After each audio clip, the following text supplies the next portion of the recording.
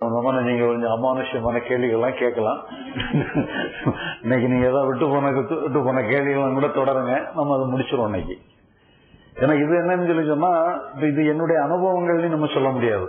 நாம தெரிஞ்சுக்கிட்டது கேள்விப்பட்டதை வச்சு நானா சில கதையா சொல்றோம், அவ்வளவுதான். இந்த கதை உங்களுக்கு பிடிச்சதுன்னா ஏற்றுக்கிடுங்க, இல்லைன்னா அந்த கதையை நீங்க கொஞ்சம் மாற்றி அமைச்சுக்கலாம். இல்ல சும்மா நீங்க கேளுங்க, இதெல்லாம் தைரியமா அவங்களோட கேட்டுருவாங்க. ஏன்னா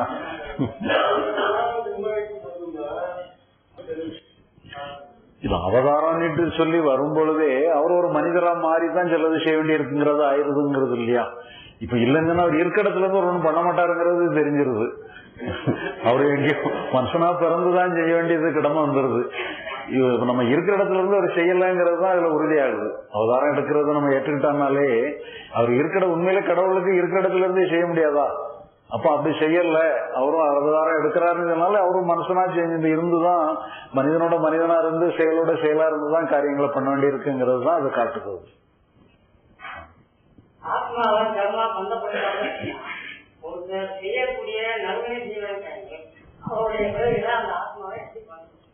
அதாவது ஆன்மாங்கிறது ஏகான்மாங்கிறது தான் நம்முடைய சாஸ்திரம்.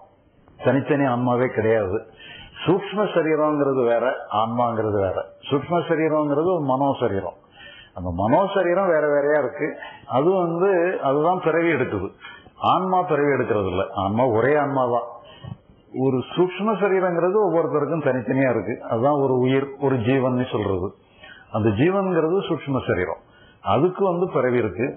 பாவ புண்ணியங்கள் பந்தம் இதெல்லாம் பண்றதெல்லாம் அந்த சூக்ஷ்ம சரீரத்துக்கு பந்தமா சேருது.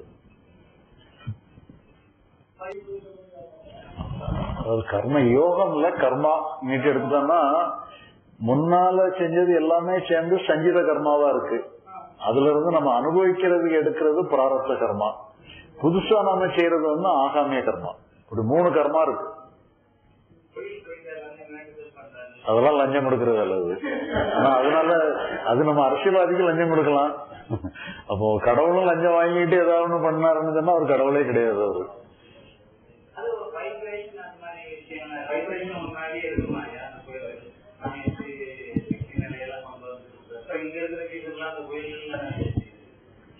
இல்ல. இப்ப இது நம்ம வைப்ரேஷன்ஸ் கிடைக்கிறதுங்கிறது வேற. அது நீங்க அங்க ஒரு எண்ணத்தோட போறீங்க, அங்க ஒரு அமைதி கிடைக்குது. அங்க தேவையில்லாத சப்தங்கள் இல்லாத நிசப்தமா இருந்துச்சுன்னா உங்களுக்கு ஒரு வைப்ரேஷன் கிடைக்கலாம். நீங்க எண்ணத்தோட போகாதவங்களுக்கு அந்த வைப்ரேஷன் கிடைக்காது. எண்ணங்களோட போனீங்கன்னா வைப்ரேஷன் கிடைக்கிறதுக்கு வாய்ப்பு இருக்கு. அது எல்லாருக்கும் கூட கிடைக்கும்னு சொல்ல முடியாது. சிலவங்களுக்கு கிடைக்கும், சிலவங்களுக்கு கிடைக்காம இருக்கும். இல்ல இது இவங்களுடைய மனதனுடைய ஒரு டெம்பரமெண்ட்டை பொறுத்து இருக்கு.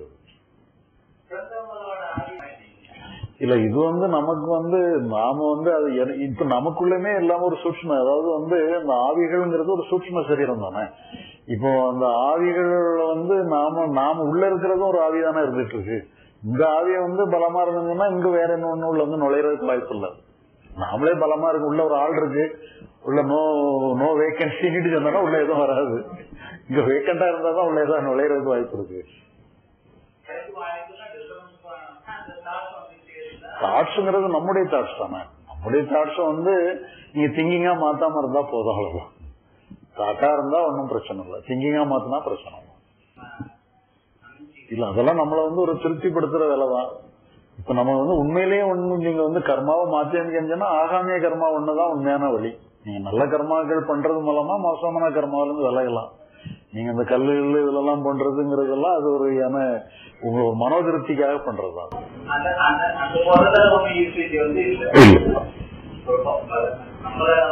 திருப்திப்படுத்துறது சார்.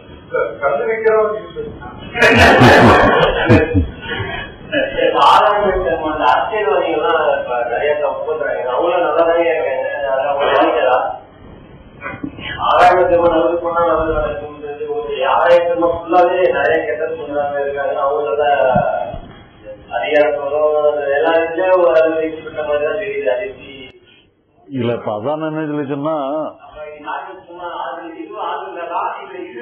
இப்ப இந்த வள்ளுவரே இதுக்காக என்ன சொல்றாருன்னு சொன்னா, நல்லவன் கஷ்டப்படுறான், மோசமானவன் சந்தோஷமா இருக்கிறான்னு சொன்னா அதை நீங்க கொஞ்சம் யோசிச்சு பார்க்க வேண்டிய விஷயம் அங்க ஏதோ இருக்கு. மாதிரி இது எல்லாம் நம்ம இதுகள்லயுமே அதுதான் சொல்லப்படுது. ஏன்னா இது வந்து நம்ம கண்கூடா பார்க்கும் பொழுது தப்பு பண்றவங்க எல்லாம் நல்லா இருக்கிறான், மோசமான நல்ல காரியங்களே பண்ணிட்டு இருக்காங்க, கஷ்டப்பட்டு இருக்காங்கிறதுல வெளிப்படையா அப்படிதான் தருது. ஆனா இருந்தாலும் அதனால நீங்க ஒரு முடிவுக்கு வந்துடக்கூடாது, கொஞ்சம் ஆராய்ச்சி பண்ணி தான் முடிவுக்கு வரணும் மாதிரி அதுல சொல்லப்படுறதுனாலயே வெளிப்படையா அப்படிதான் தருது. சில இதுகள் அப்படிதான் தருது. ஏன்னா நல்ல ஒரு தன்மையில இருக்கிறவங்களுக்கு கஷ்டங்கள் அதிகமா வருது. மோசமான இருக்கிறவங்க அந்த கஷ்டத்தெல்லாம் இல்லாதபடி அவங்க அடுத்தவங்களுக்கு கஷ்டம் கொடுக்குற அளவுலதான் இருக்காங்க ஒழிய அவங்க நல்லா. அதனால இது வந்து நம்ம வந்து அதை இப்ப இது வந்து நீங்க என்ன முடிவுக்கு வரணும்னு சொன்னா, நான் மோசமா நடந்துக்கிட்டானா நல்லா இருக்கலாம்னுட்டு ஒரு முடிவுக்கு வந்துடக்கூடாது. இல்ல அப்படி முடிவுக்கு வர்ற மாதிரி இருக்குது. அதுதான் நீங்க அந்த நேரத்துல யோசித்து முடிவு பண்ணணும்னு சொல்ற காரணமே அதுதான். ஏன்னா அதுல வந்து செஞ்சத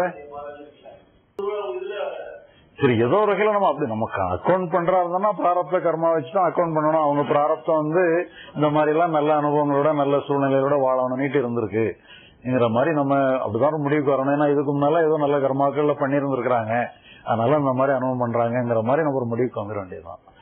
எப்படினாலுமே என்னன்னு சொல்லி சொன்னா, நீங்க பண்ற நல்ல செயல் வந்து ஏதோ ஒரு வகையில அது வந்து நல்ல முறையில உங்களுக்கு ரிட்டர்ன் ஆகுங்கிறதுல ஒரு உறுதியை ஏற்படுத்தணும். அப்படி உறுதி ஏற்பட்டா தான் நம்ம அதை சரியான முறையில எடுத்துக்கணும். அதனால என்னன்னு சொன்னா, இது வந்து எப்படி வந்து நீங்க வந்து அந்த சாஸ்திரங்கள்லயுமே என்னன்னு சொன்னா, ஒரு இதுல வந்து நம்ம அந்த கர்மாவை ஆராய்ச்சி பண்றது மூலமா ஒரு தர்மத்தை நீங்க கண்டுபிடிக்கணுங்கிறது தான் அதனுடைய நோக்கம். இதெல்லாம் ஆராய்ச்சி பண்ணி நீங்க தர்மமா வாழ்றத அதுல இருந்து புரிஞ்சுக்கிடணும், கர்ம வாழ்க்கை தான் கரெக்டுங்கிற ஒரு முடிவுக்கு வரணுங்கிறது தான் கர்மாவை பத்தியே டீல் பண்ணணுங்கிறது தான். கர்மாவை பத்தியும் சாஸ்திரங்கள் டீல் பண்ணுது. அதனுடைய நோக்கம் என்னன்னா, நீங்க இதெல்லாம் ஆராய்ச்சி பண்ணி தர்மமா வாழ்றத நீங்க இதுல இருந்து டிரைவ் பண்ணி கண்டுபிடிச்சிடணுங்கிறது சொல்லுது. ஆனா அதையும் சாஸ்திரங்களும் இதையும் சொல்லுது. நல்லது பண்றவங்க எல்லாம் கஷ்டப்பட்டு இருக்கிறதையும் காட்டுது, மோசமானது பண்ணினவங்க நல்லா வாழ்றதையும் இது பண்ண அதையும் நம்ம எடுத்து அப்படியே இருக்கு. அதனால நம்ம ஒரு சடாரிட்டு ஒரு முடிவுக்கு வந்துடக்கூடாது. நீங்களும் யோசித்து நல்லா ஒரு முடிவு பண்ணி தர்மத்தை நீங்க பின்பற்றுறதுக்கு நீங்க முடிவு பண்ணணுங்கிறதையும் சொல்லுது.